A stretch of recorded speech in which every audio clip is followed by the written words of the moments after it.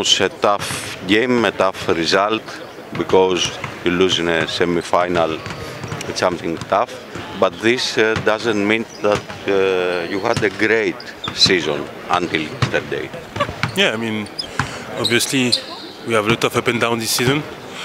We're happy to be here, but we wanted more, so it's a little bit disappointing right now. But you know, we're gonna keep moving, and we're gonna see. Because Olympiacos is one of the biggest clubs in Europe, should look the next day. Is that right?